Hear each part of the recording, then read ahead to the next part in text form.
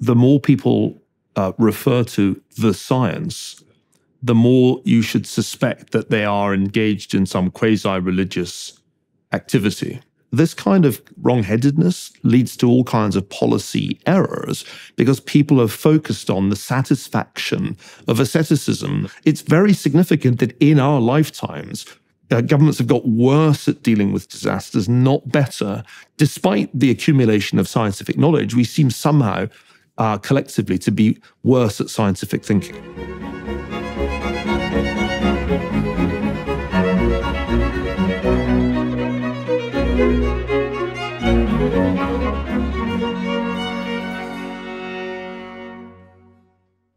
Hello, everyone watching and listening. Today I'm speaking with historian and author Niall Ferguson. We haven't spoken before, although I've wanted to for a long time. We discuss the historical and deeply mythological precedent of world-ending narratives, how the global doomsday ethos abdicates local responsibility while empowering the elite class, the out-of-control gigantism plaguing our administrative states today, and how we might strive as individuals to deal with the genuine tragedy of life, morally, humbly, and religiously. So I was reviewing your book, Doom, this morning, and I've been wanting to talk to you about it for a long time. I'm very interested in the apocalyptic vision and its implications for political organization and psychological organization as well. And I thought I'd just start with a couple of comments to get us going. The apocalypse in some ways is always upon us, and you write about that in your book. I mean, because people might ask, well, why has mankind always been consumed at the narrative level with notions of the end of the world? And the answer to that is at least in part because we always inhabit demarcated conceptual worlds and even embodied worlds, and all of those worlds do come to an end. And so the idea that there's a universal end is built into the fabric of reality, and it's something that we have to permanently contend with. And so it's there as a lurking existential abyss, but it's also there as a practical problem that we have to contend with. And the grand apocalyptic visions, the Book of Revelation, for example, are in part attempts to structure our apprehension of the, what would you say, the eternal apocalypse, and to also help us determine practically and politically how that might be at least staved off, although perhaps even managed more comprehensively. And so I guess I'm curious, why did your interests, do you think, coalesce around the conception of doom? And it's been a couple of years now since this book was published. How have your conceptions changed? And what did you learn as a consequence of investigating this narrative trope so deeply? There's a great sketch in the Beyond the Fringe album, which goes right back to Peter Cook and Dudley Moore, Jonathan Miller and Alan Bennett in the 1960s. And the sketch is The End of the World, and it's essentially a sect of millenarians who gather on a hill to anticipate the end of the world. They have a long and quite amusing discussion about what it's likely to involve. Will the veil of the temple be rent asunder? And the time comes, they count down to the end of the world, and nothing happens. And Peter Cook, who's the leader of the sect, ends the sketch by, well, never mind, lads, same time next week. And I always thought that was very funny because the end of the world has been consistently over-predicted by human beings for millennia. We're fascinated by the idea of the end of the world, and I think it's for a slightly different reason from the one that you hypothesized. We have the reality that we as individuals end to contend with. That's just one of the givens of human life. Even for billionaires in Silicon Valley, right now, the end of their individual lives is inevitable. And that's really the hardest thing to deal with about life, that it ends. And we also know how it ends. We know what that's like, because at some time or another in our lives, we encountered death, the death of a grandparent, a parent, of a friend. We also see things being destroyed. We see buildings collapse or bridges. We see fires consume areas of woodland. So we know what dissolution looks like, not just for us as individuals, but we know what it looks like for expanses of land or edifices. And I think we therefore infer the consoling thought that it's all going to go down in flames at some future date.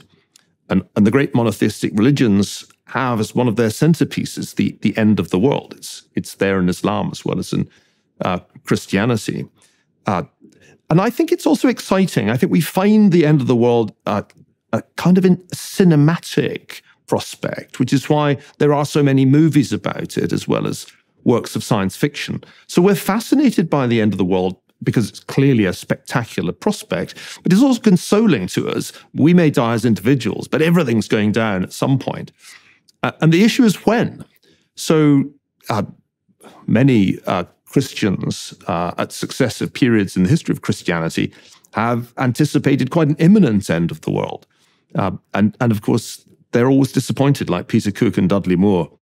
So the consoling issue, I mean, the easy read on that, I suppose, is that the end of the world is the precondition for the establishment of an ever more glorious paradise. And you can understand a consolation in that. But you're pointing to a different kind of consolation, I suppose, which is, it seems to me, and correct me if I'm wrong, that something like Schadenfreude is that the fact that we end is easier to swallow if we understand it in relationship to the potential end of everything.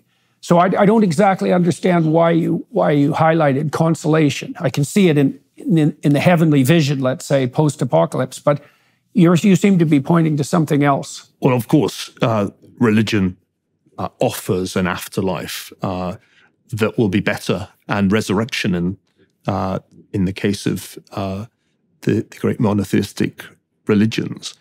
But I don't think that's always what's in people's minds when they contemplate the end of the world. I was very struck as I was researching the book how many times in the midst of a localized disaster, individuals said it felt like the end of the world. So when you're in the midst of a massive conflagration, the biggest wildfire in US history, or when you're in London during the Blitz, when you're in the midst of some localized disaster, it seems somehow consoling to say, oh, it's clearly the end of the world. So I don't think it's just that people say, and therefore I can look forward to being reunited with my ancestors in some happy afterlife. I think there's just a sense that if everybody's going down, that doesn't make it quite so bad as if it's just me. Well, you know, there might be another element to it as well. I mean, the Terminator movie series came to mind when you were walking through your discussion, I suppose, in reference to the science fiction representations of the end of the world. And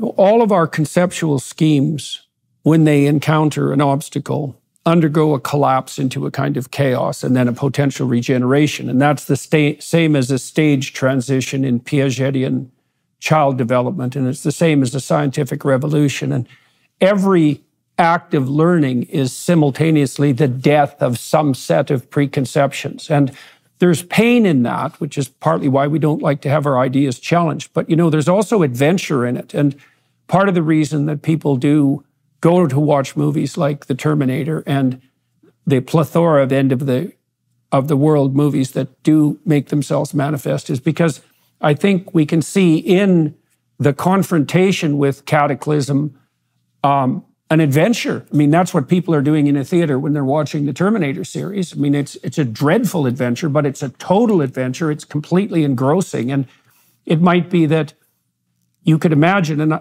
I think that this is part of the emphasis of the Judeo-Christian notion of ultimate sacrifice. You could imagine welcoming the apocalyptic reality of the world with open arms, being willing to undergo that adventure of continual death and transformation. And that transforming that entire death and rebirth process into something like the most exciting possible adventure. I mean, what you do see in the biblical corpus, there's always a wrestling with the apocalyptic reality of existence, socially and individually. And there is the insistence throughout the text that the appropriate way to deal with that is not to run from it or deny it, but to really, to the degree that it's possible, to welcome it with open arms. Now, that's a very tricky thing to manage, obviously. The death, how do you welcome the death of everything with open arms? But in some ways, it doesn't matter because it's a reality that people have to face. I think what's fascinating about the book of Revelation is that it's so spectacular. It's an extraordinary visualization of a cataclysm. And it's really very elaborate. It's worth reading and trying to picture it in your mind. And you realize that you would need the most advanced computer graphics to realize it on a screen. I think it's partly that you need a spectacular prelude for the kingdom of God to be plausible. Because the terrible truth about the kingdom of God is that it does sound quite dull. I mean, the reality about the saints and angels and God himself is that they don't really know how to throw a party. And we need more than that to excite us. So I think that the apocalypse is attractive because it's so much more exciting than the ultimate outcome, the utopian outcome of heaven. Now, what's interesting about science fiction is that it really discards utopia. There's some utopian science fiction, but most of it's dystopian. And you gave the example of the Terminator movie series. That's part of a long tradition of visualizing an end of the world which is dystopian, where an apocalyptic event occurs and all you're really left with, in the case of the Terminator movies, is a pile of rubble in which a few surviving humans are picked off by killer robots. The interesting thing to me about science fiction is that from its birth in the early 19th century as a genre, it provides the apocalypse without the prospect of some ultimate reign of God and the saints. And we find that hugely exciting. So the paradox at the heart of the book is that we spend a lot of time thinking about the end of the world. Of course, environmentalists are the latest heirs to the millenarian tradition. They love to say that the world is about to end. It's in 12 years. It must be now 8 years and counting. That's part of a long tradition where secular movements embrace, often unwittingly, religious ideas about the impending apocalypse.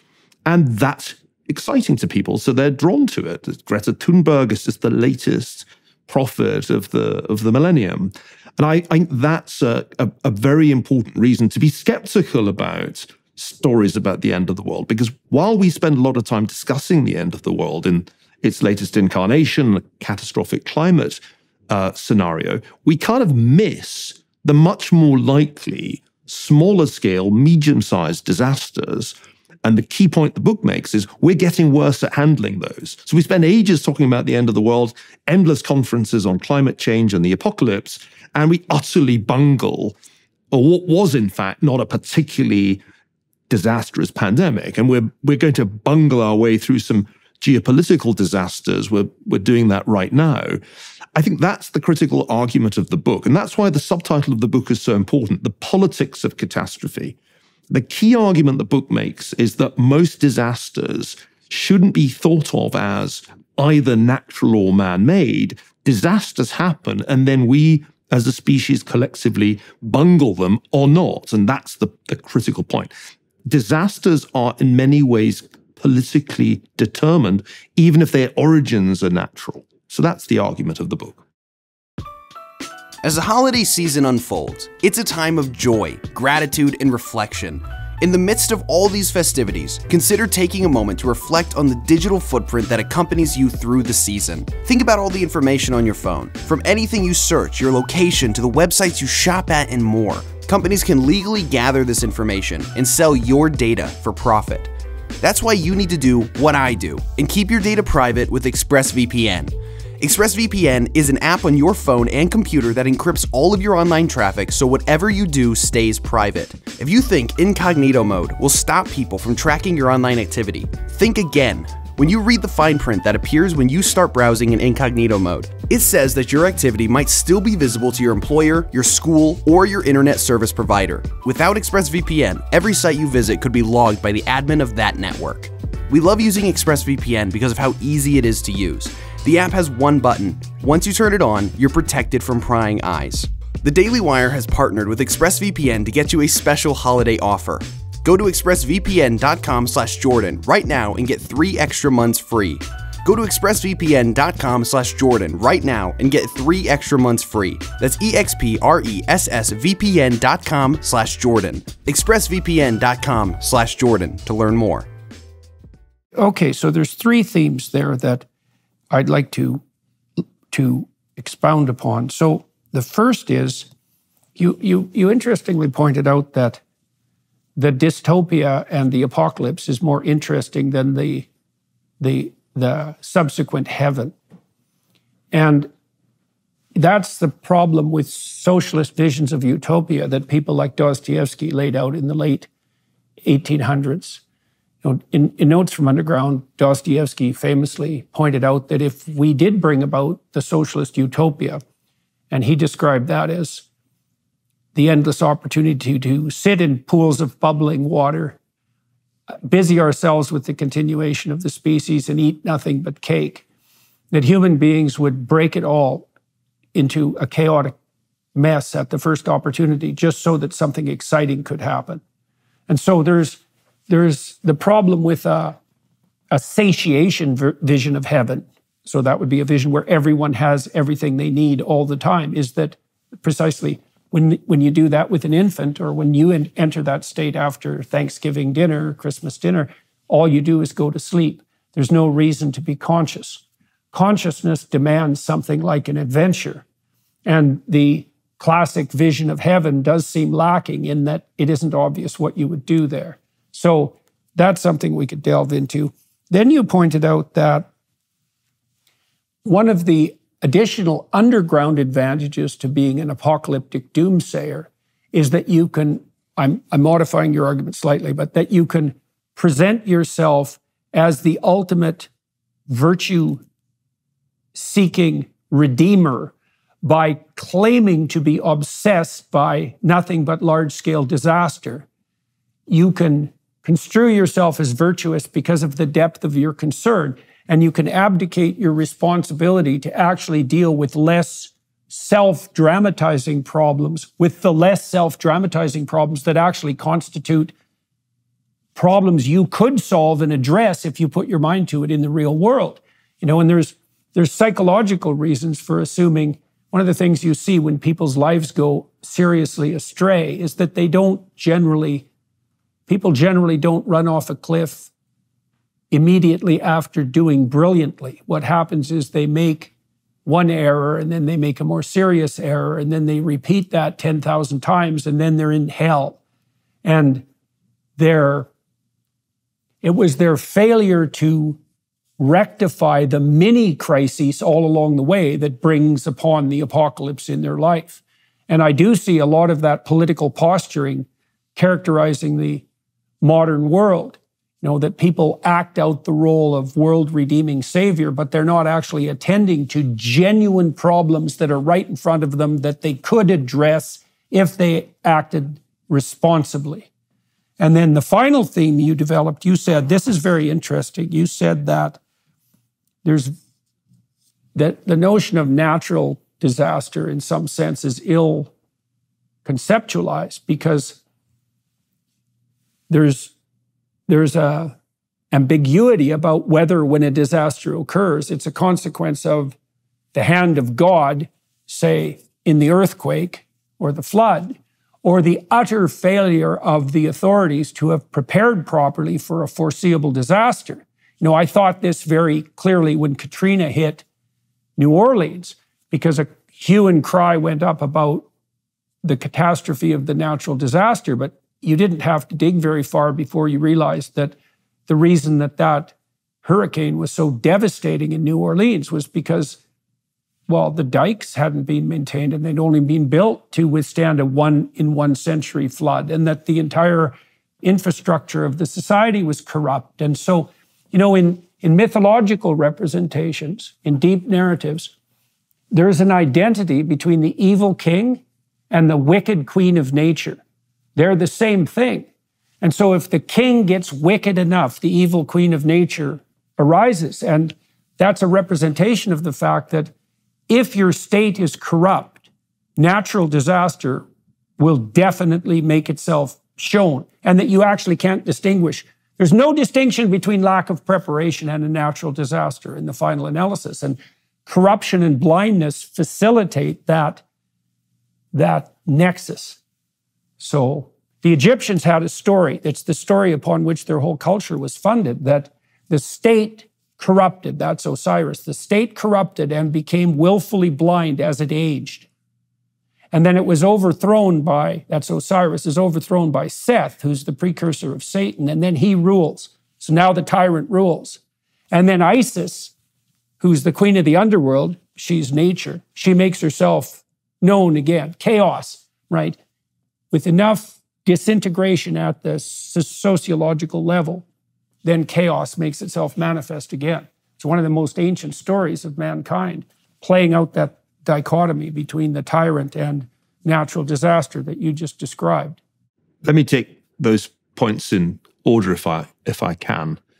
I think that the most interesting thing to me about fantasies about the end of the world, about the various millenarian cults through history, is that they are often accompanied by certain forms of behavior that one might characterize as ascetic. So the asceticism is an important part of many religious and secular movements. So the end is approaching, the apocalypse is nearing, and therefore we should fast or perhaps even flog ourselves like the flagellant orders at the time of the Black Death.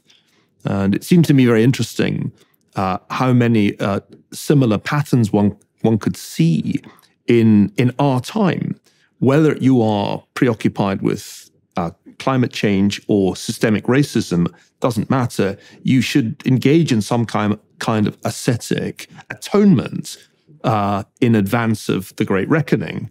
And this, I think, infests a lot of contemporary progressivism, the desire to eat rabbit food, to be constantly trying to eliminate things from one's diet, the desire to engage in abstention from reproduction. We mustn't have children because climate change is so cataclysmic. And so you have these sorts of ascetic behaviors, which you can find in medieval and ancient religion. So I think that's an important first point.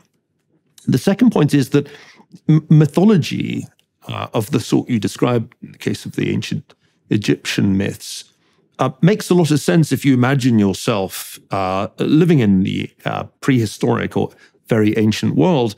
Life expectancy was very short. Individuals were extraordinarily at risk from a whole variety of premature forms of mortality. And the natural world was deeply mysterious because there was no scientific framework for understanding anything, that the fluctuations in the level of the River Nile, the periodic droughts that afflicted early agricultural societies. And so you end up with ways of making sense of an extraordinarily cruel and capricious world. So I think that's an important reason why myths persist. They're deeply rooted in our pre-modern experience.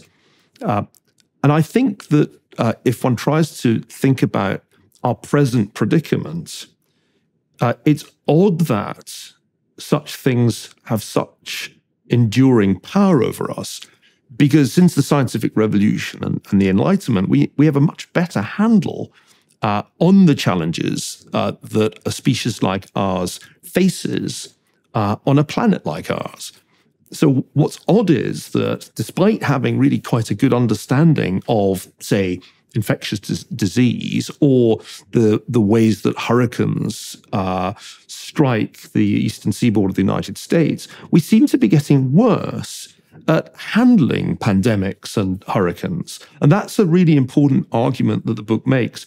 Compared with the generation of the 1950s, the generation of the 2010s and 2020s seems really quite bad at disaster management in most Western societies, not only the United States. And it's explaining that takes us into new territory, because I don't think you can explain the diminishing competence of the modern state without having a theory of its degeneration.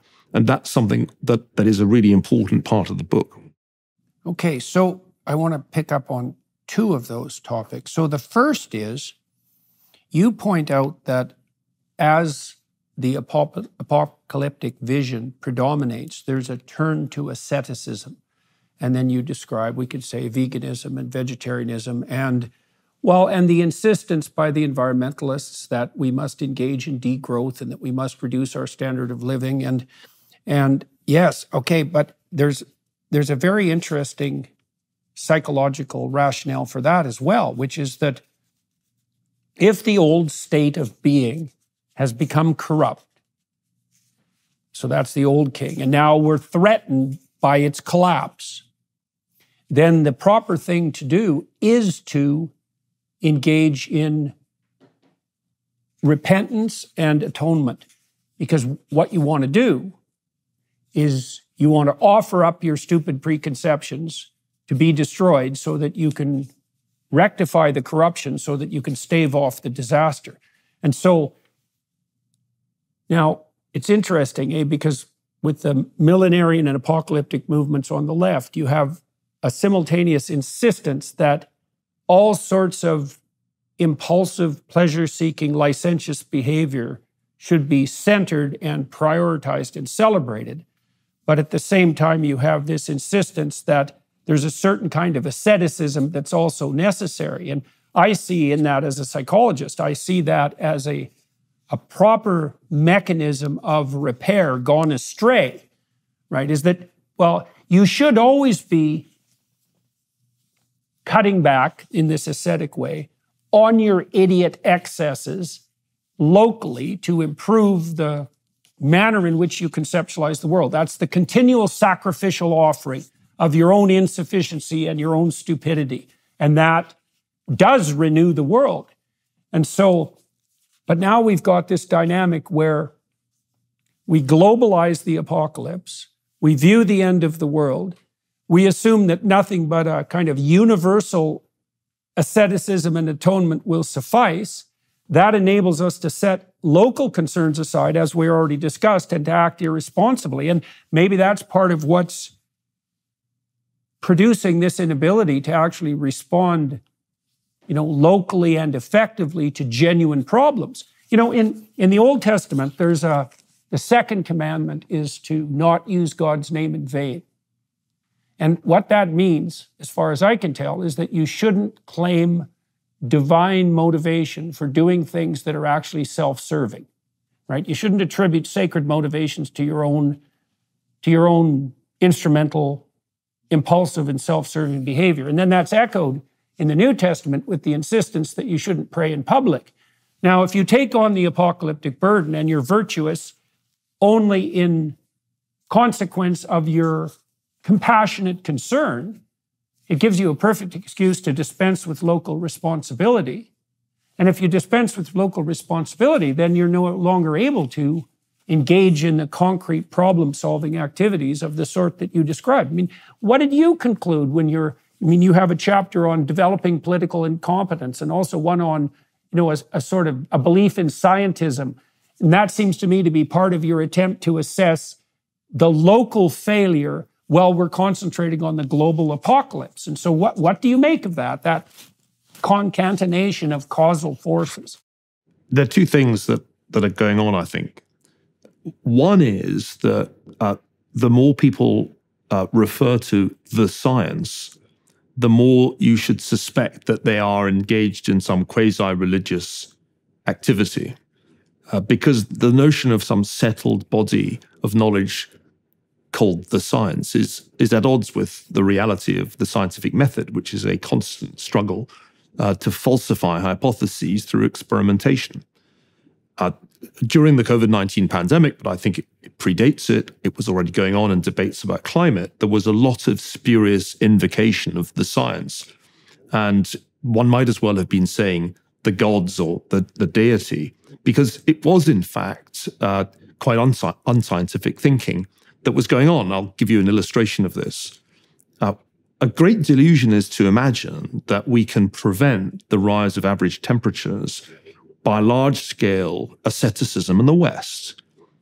We must give up internal combustion engines. We should give up eating meat, and so on. If we end up buying electric vehicles and solar cells manufactured in China with electricity generated by burning ever larger quantities of coal, the probability of reducing average temperatures is zero, because that is in fact the perfect illustration of wrong-headedness in action. If one accepts the premises of the debates on the causes of rising temperatures, it makes no sense at all for us to behave this way. Our asceticism will make no difference if it manifests itself as increased burning of coal in China. So that's the first thing that's going on. I mean, or increased burning in coal in Germany, because that's what's happened with the Green Revolution in Germany. Exactly. They shut off the nuclear plants and started up the lignite plants. Right. So this kind of wrong-headedness leads to all kinds of policy errors, because people are focused on the satisfaction of asceticism, the virtue signaling that comes with getting rid of nuclear power stations or internal combustion engines. So there's a kind of generalized failure which embraces the policy elite to think rationally about the problems that we're trying to address. The second problem, which I think is just as important, is the way the administrative state functions. If you compare central governments today with their counterparts of half a century or 70 years ago, they've become much larger. They're very bloated in terms of the numbers of people employed. They intervene in many more ways. There's an enormous corpus of regulation in all Western countries. And this administrative state, unwieldy, regulatory, is very inefficient. It's very bad at achieving its intended goals. And that has to do with the way that bureaucracy works and the sclerotic tendencies that the modern state suffers from. So between the science as a quasi-religious way of thinking and the administrative state, we have a very, very dysfunctional approach to nearly all the problems that confront us. And that is really the central argument of doom. It's very significant that in our lifetimes, governments have got worse at dealing with disasters, not better. Despite the accumulation of scientific knowledge, we seem somehow collectively to be worse at scientific thinking. The holidays are rapidly approaching, but we can find peace and calm in the craziness of the season with Hallow, the #1 Christian prayer app in the world. Immerse yourself in Christmas in Advent prayers, meditations, and peaceful Christmas music. Hallow also offers an extensive library of Bible reading plans accompanied by insightful reflections and audio-guided meditations. Whether you're a seasoned Bible reader or just starting your journey, Hallow provides a platform for you to engage with Scripture like never before. A great place to start is with Father Mike Schmitz's Bible in a Year, in which he offers brief daily readings and reflections available on the Hallow app. The Hallow app also helps you connect with a community of like-minded individuals sharing experiences, insights, and encouragement along the path to spiritual growth. This Christmas, join Hallow's Christmas Prayer Challenge, Advent with C.S. Lewis. For the 25 days leading up to Christmas, you can focus on the real reason for the season with prayer, meditation, and Christmas music on Hallow. Download the app for free at hallow.com/Jordan for 3 months free. That's hallow.com/Jordan. Okay, so imagine this. You magnify the size of the apocalypse, right? So it becomes a world-ending Ragnarok.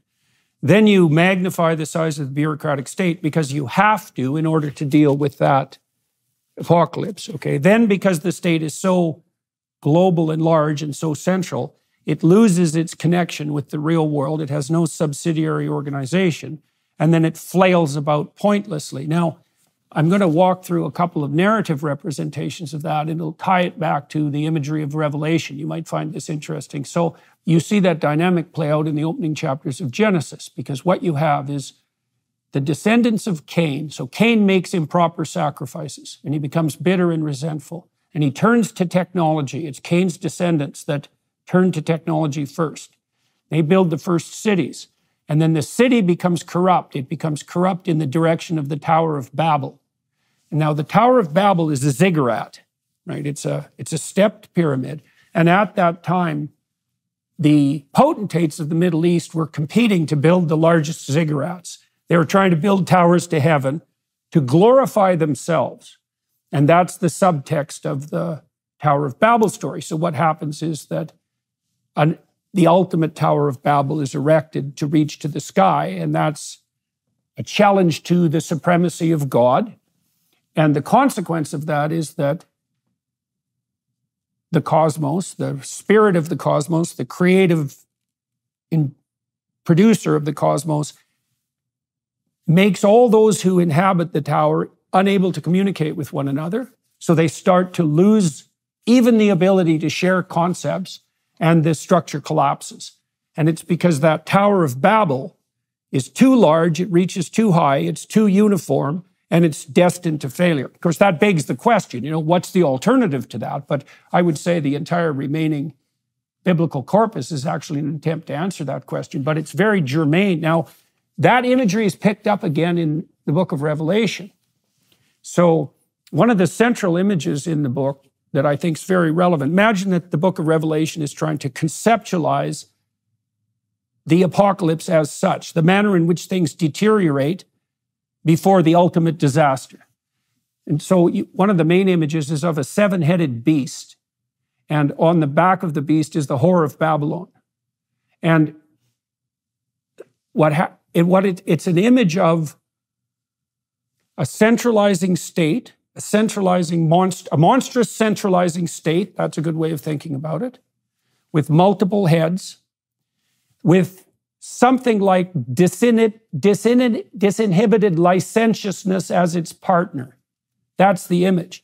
And so the notion there is that when things deteriorate to the point where apocalypse is likely, you have the construction of monstrous state-like apparatuses aligned with individual fragmentation down to the point of licentious atomization.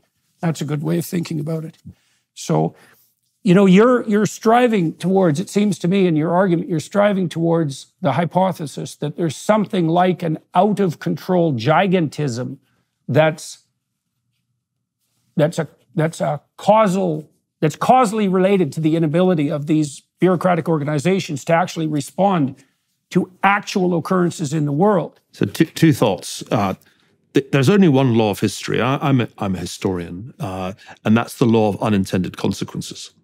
And so what typically happens is that well-intentioned people come to power, identify a problem which they feel they must address, and they undertake measures to address the problem which have unintended consequences. This was true when, back in the 1960s and 70s, people persuaded themselves that there was a terrible problem of overpopulation, that Malthus was going to be vindicated, and therefore there had to be drastic population control, especially in Asia. And that turned out to have all kinds of unintended consequences. In our time, fears not just of climate change, but of dangerous technological developments have given rise to a view which my friend Nick Bostrom in Oxford exemplifies, that we need to have very, very powerful surveillance powers to prevent bad things from happening, whether it's to prevent CO2 emissions in reaching the levels of the net zero program, or whether it's to stop dangerous research being done with artificial intelligence. We need to empower the state to have even greater powers of surveillance than the mid-20th century totalitarian regimes had. And so one of the key arguments in the book Doom is that actually totalitarianism is the thing most to be feared. In the 20th century, totalitarian regimes cause way more premature death than anything else. And so the last thing we should want to do in the 21st century is to create new forms of totalitarianism out of the belief that only an all-seeing state can prevent disaster. So this is a really, really important argument that the book makes. And I think it's become even more relevant with the major breakthroughs we've seen in artificial intelligence in the 2 years since the book was published. The other thing that I would say is we want the universe to be moral. We are very strongly inclined to think when bad things happen to us that they may in fact be retribution for sins that we committed in the past.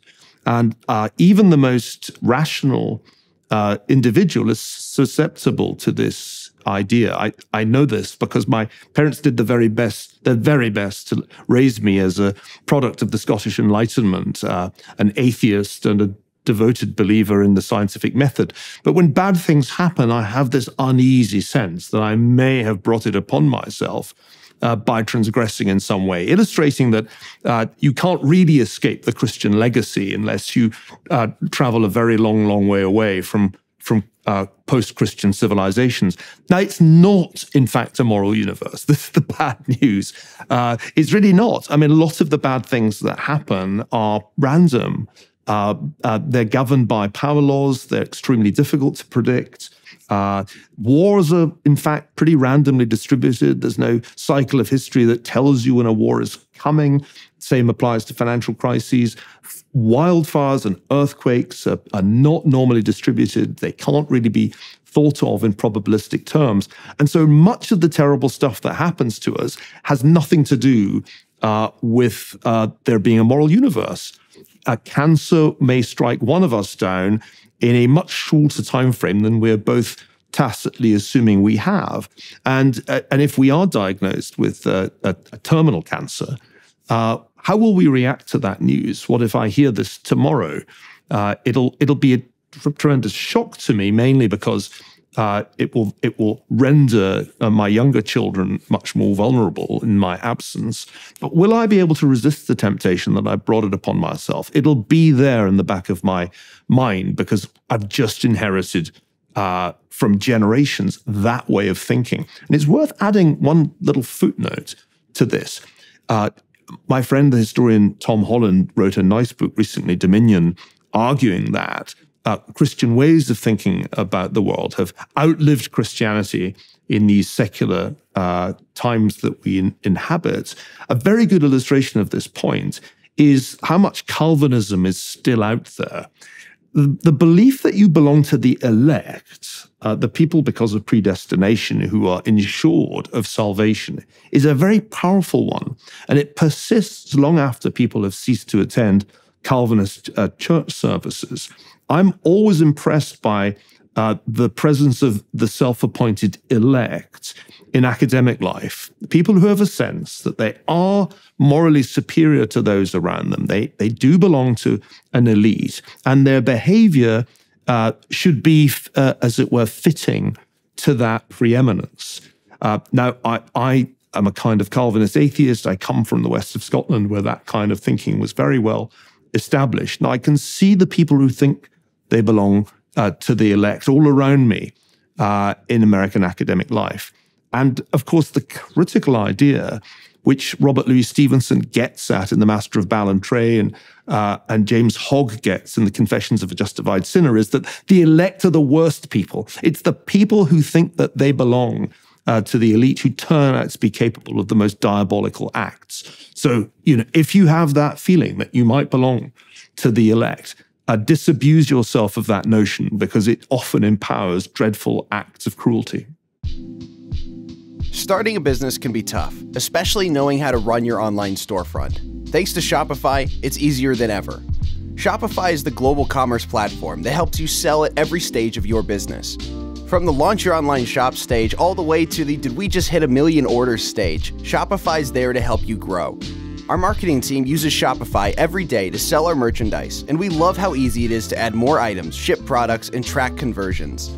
Shopify helps you turn browsers into buyers with the internet's best converting checkout, up to 36% better compared to other leading commerce platforms. No matter how big you want to grow, Shopify gives you everything you need to take control and take your business to the next level.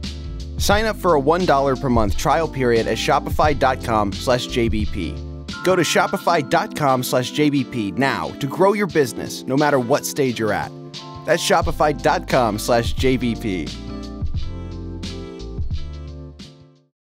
I presume that's why the gospel enjoinder is that the last will be first, right? And the first will be last. It's pointing to something like that. There's a couple of themes you developed. So you pointed out that it's often the reaction to a crisis that's worse than the crisis, and you pointed to the law of unintended consequences as the cause of that. And that's, I think there's something technically true about that, in that there is a very large number of possible consequences of any given act. And the probability that you can specify the consequence you want and only that consequence diminishes with the complexity of the action.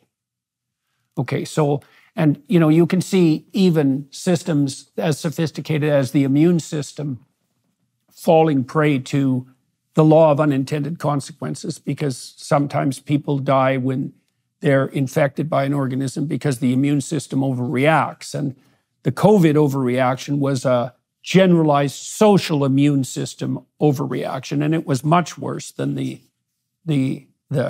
hypothetical crisis itself.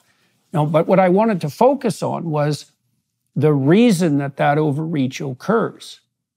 Now, I've been writing a book about biblical narratives, so they're very much on my mind, and that's partly why I'm bringing them up. But I talked to a good friend of mine and his brother, Jonathan Pageau and Matthew Pageau, about the first cataclysm, the first apocalyptic cataclysm as it's laid out in the book of Genesis, and that's the sin of Eve and the consequent sin of Adam. And their view is that the sin of Eve is one of pride, is that she encounters the serpent, who turns out to be Satan. So it's the possibility of predation and natural catastrophe allied with the possibility of evil. That's a good way of thinking about it symbolically.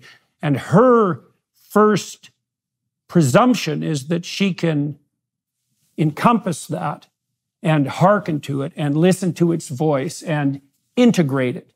And that's what produces the fall. And Adam's consequent sin is he agrees with Eve, and I would say mostly to try to impress her, which speaks very deeply to the motivation of men. And so there's this notion, it's a very, very interesting notion, and I'd like to know what you make of it, is that the fundamental reason that cataclysms occur, and I guess this is an objection to your theory of an amoral world, so we'll see where this goes, is that it's people's overreaching pride that is the eternal precursor to the fall. Pride goes before a fall, but it's this notion that we can bite off more than we can chew, that we can encapsulate and control more than we're really competent to. We have an overexpansive vision of our competence. We trumpet that to parade our moral virtue. It motivates us to overextend ourselves in places we shouldn't. And the constant consequence of that is systemic collapse, at different scales.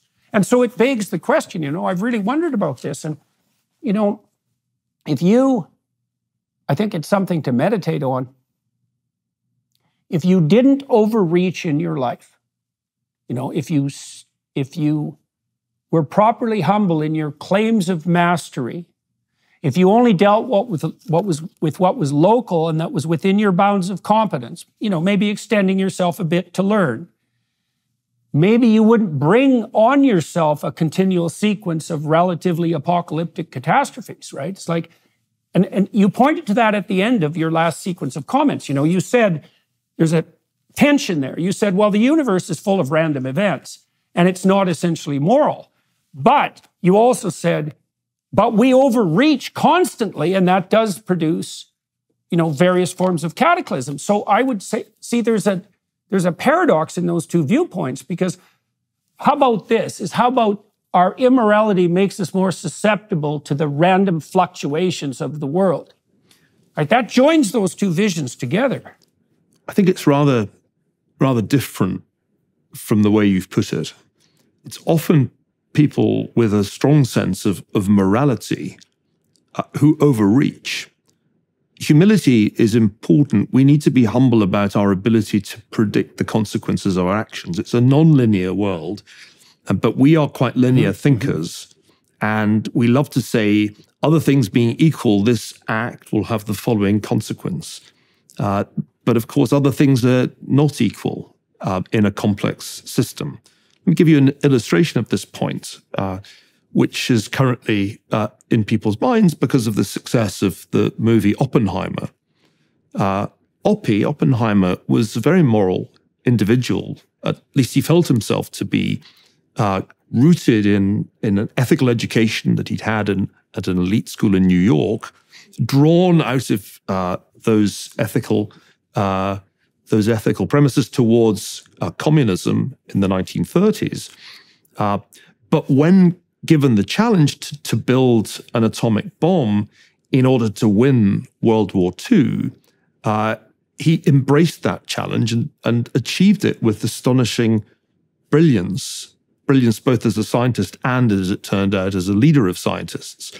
But he quickly began to see, after the bomb had been dropped on Hiroshima and Nagasaki, that there were unintended consequences. He was unable to prevent the arms race that soon broke out between the United States and the Soviet Union. He was unable to prevent the invention of the thermonuclear bomb, the super. He lost the arguments about the development of nuclear weapons. And if one looks back at that era, the single most amazing thing to me about that breakthrough is that we have subsequently made so much more use of the destructive potential of nuclear fission than of its productive potential. We've built many, many more nuclear warheads than nuclear reactors. That illustrates, I think, very powerfully the law of unintended consequences. But it began with an individual, Oppenheimer, who was filled with a sense of his own morality and took that sense with him to the grave. Right. Okay. But maybe that. Okay. But you're pointing to something there that is akin to a point you made earlier. Is that you said that he was filled with a sense of his own morality, and I can understand why that might be associated with the totalitarian temptation of religious dogmatism and Calvinism, let's say. But perhaps I could say in response, he should have been filled instead with a sense of his own potential sinfulness, right? And I would also say that, and you can tell me what you think about this, because these are ideas that I'm just, trying to develop, is that you already told me that as far as you're concerned, it's the very people who regard themselves as the elect and the saved and the already moral who are most likely to overreach and who present the biggest danger. And you followed that up with a description of Oppenheimer, right? This incredible Luciferian intellect, and that's the proper symbolic representation, who engaged in this world-destroying scheme and then was potentially world-destroying scheme and was unable to control it. But you characterized him as convinced of his own moral virtue. So I would say, okay, well, if that's the problem, maybe he should have been convinced of the opposite of that, which would be his intrinsic insufficiency and sinfulness. Now, there is a continual injunction throughout the biblical corpus to do precisely that. And the reason I'm bringing that up, too, is because something else that you said begs a question. If the law of unintended consequence rules, then under what conditions is any action, not overreach, right? Because you could say, this is combinatorial explosion. You can't predict the consequence of any action, and yet you have to act. And so then the question emerges, well, since you have to act, but there's the danger of exponentially cascading unintended consequences, in what spirit should you act? And you've already pointed out, well, it shouldn't be in the spirit of smug, self-satisfied, Calvinistic, dogmatic certainty in your moral right. Well, then what should it be? Well, hopefully it should be the opposite of that. And that is a kind of radical humility, right? It's an openness to the possibility of error. I mean, I don't know exactly how those things should be calibrated, but because we do have to act, and it does seem to me that there is a domain of action. Like, what do you think it was that Oppenheimer did wrong, fundamentally? I mean, I characterize his intellect as Luciferian, right? He's reaching for a power that in principle, I don't know if it should have been forever off limits. I have no idea how to adjudicate that. But you have a sense that Oppenheimer himself recognized that he had too much faith in the comprehensiveness of his intellect, that he was too tempted by the power that was offered to him as a consequence of being developer of this immense weapon? Where do you think he went wrong? That's key to the question of where science itself goes wrong. I should be clear. I haven't watched the movie, but I read the book American Prometheus. I prefer books to movies. And the book makes it clear that what Oppenheimer got wrong was to flirt with communism. And that was wrong because it was the moment when he set aside his scientific judgment and drank at least some of the snake oil that the Soviet regime was successfully exporting in the 1930s. This was a terrible mistake that ultimately undermined his credibility and limited his power to steer the course of the nuclear race. What he got right was to develop a bomb that could end World War II without the need for a large-scale conventional forces invasion of Japan, which would have cost untold numbers of American soldiers' lives. And I think it's very important to emphasize that if Oppenheimer had said to himself, I must be humble and resist the temptation to win this race, and of course, a number of physicists did take that view and refused to participate in the Manhattan Project, it might have been disastrous. I constantly try to remind people in the work I've done on the Second World War that the Axis powers, the totalitarian powers, nearly won that war. And it took tremendous creativity by a whole range of scientists, not only Oppenheimer, but think of Turing and those cryptographers who did such a crucial job of making sure that the Allied powers cracked the Axis powers' codes. It took a huge effort to win that war. The critical thing, I think, comes from another secular Jewish intellect, Henry Kissinger, whose biography I've spent a large part of my career writing. In the 1950s and 60s, Kissinger, before he entered the realm of power, came up with the idea of the problem of conjecture. It's an extremely important idea that should be communicated to any decision maker, whether they're in the private sector or the public sector. And the problem of conjecture says that at any given moment, when one must take a decision, there is a kind of asymmetry. And the asymmetry arises from the fact that if you act, let's say if you had acted in 1938 to prevent Hitler's takeover of Czechoslovakia, there would have been a cost. The war would have begun earlier, and even if you had successfully prevented a much larger war, the World War that broke out in 1939, you would have got no real gratitude for that. You get no payoffs for the averted catastrophe. Your preemptive action has a cost, and that you're held responsible for. The tempting thing, particularly in a democratic system, is to do nothing, hope for the best, because that has a low cost. And if disaster nevertheless happens, if you're unlucky, then you say to yourself, well, anybody in my position would have made the same error. So the cost of preemption's high, and you have to take a decision conjecturally, because you can't know that in acting in 1938, you avert a much larger and more dangerous war. You cannot have that certainty. And there are no data that will tell you. So I think decision-making under uncertainty is the hardest thing of all, but it has to be done. And I think what I've learned from Kissinger is that you will be held responsible and judged very harshly for those actions you take, even if they avert disaster. You won't get thanked. Nobody ever will thank Henry Kissinger for avoiding World War III. Nobody will, I think, ever thank any statesman for avoiding calamity. They will only blame them for the actions that they took. And here's the final point that Kissinger makes. Most choices in the realm of power are between evils. You just have to decide which is the greater and which is the lesser. There are very frequently no good options. I think that's very clear today in the Middle East. since we're talking at a time of fresh disaster in that region. There are no good choices facing the Israeli government or even the government of the United States, but there's no option to do nothing. I think that must be clear. Let me take apart what you just said. And so the first thing you brought up is that Oppenheimer flirted with, let's call it, radical left utopianism.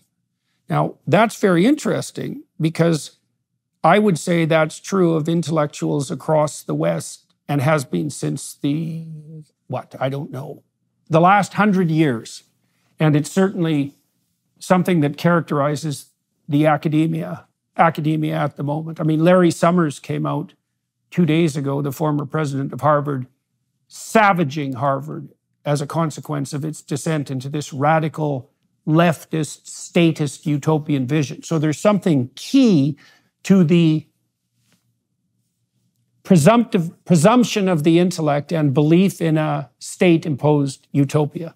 So that's one thing. Then you said a sequence of things that were very, very complicated. The first was, well, inaction also produces a combinatorial explosion, so we're stuck with the necessity of action. So that's a big problem. That brings up the issue again, is then under what conditions is action appropriate? Then you said you're also not rewarded for preventative action because, in part, because nobody can tell what you prevented if it doesn't happen, right? And so there's no public virtue in that. And that entices the leaders of modern states to forestall action because they'll be blamed for action, and then maybe to react precipitously once it's too late. So then again, we're back to the central question here, at least in part, which is how do you organize your attention and sequence your action so that overreach is least likely? Now, you discussed Kissinger in that regard and said that he was constantly choosing between evils and regarded that as a necessity of statescraft. You have to conduct yourself. We talked earlier about this idea that, that there's a tremendous moral hazard in praying in public and signaling virtue to yourself and demanding recognition for your positive actions. And you said that prevention doesn't produce public acclaim. That what that has to mean, at least in part, is that you have to be oriented to act properly despite its reputational advantage or cost, right? See, that's exactly it, is that something other than reputation has to motivate your action. And then the question is, what should motivate your action if it's not status, power, and reputation? Right, that's exactly right. That's where that should... Enoch Powell said all political careers end in failure. I think that any leader should reconcile himself or herself to ultimate failure, because doing the right thing, averting disaster, will not get you rewarded. And I think this is just to... So then why bother? Why bother doing the right thing? And how do you even determine what the right thing is if it's not associated with public acclaim? What would right be? Because it must have ultimately been right for Churchill to speak out against appeasement, as he did throughout the 1930s, to take the helm in 1940 when all his predictions had been fulfilled and Britain had been brought to the brink of catastrophe, to lead Britain to an ultimate victory in 1945 and then suffer a massive electoral defeat. This is a noble story. And I think that's what any leader should aspire to be right on the basis of historical judgment, to accept that there will not necessarily be triumphal processions, that there may in fact be ignominy at the end of the road, but to have done the right thing, to save your nation and get no thanks for it, that seems to be the most that any leader can aspire to. Okay. Well, I've got two comments about that, and then we'll wrap this part of the interview out. I understand that you have a hard out. You described Churchill's actions in terms of ultimate right, and so you made reference to a concept of ultimate right. And then you turn to a particular concept of ultimate right, which was a form of extreme self-sacrifice with no public acclaim.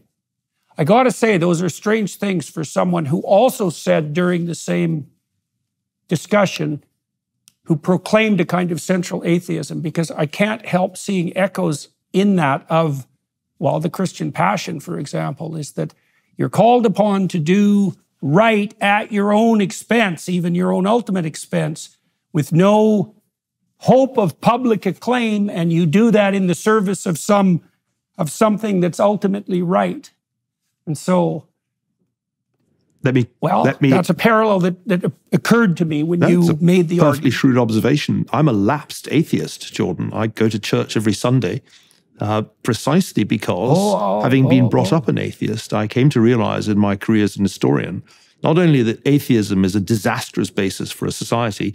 Atheist societies have probably committed more violations of human rights than any others, but also because I don't think it can be a basis for individual ethical decision-making.